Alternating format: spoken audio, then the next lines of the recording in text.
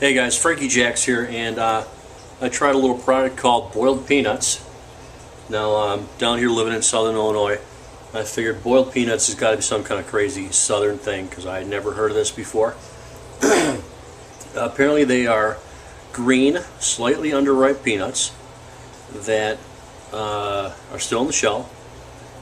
Can's empty now. But, here's what the pot looks like. Yep, I boiled those bad boys up. I didn't boil them. They already come pre-boiled.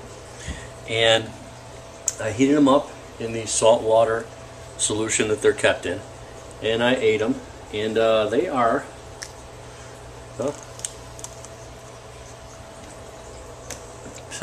normal peanuts. They're soft though. Soft. Good stuff. Have you guys ever eaten boiled peanuts before?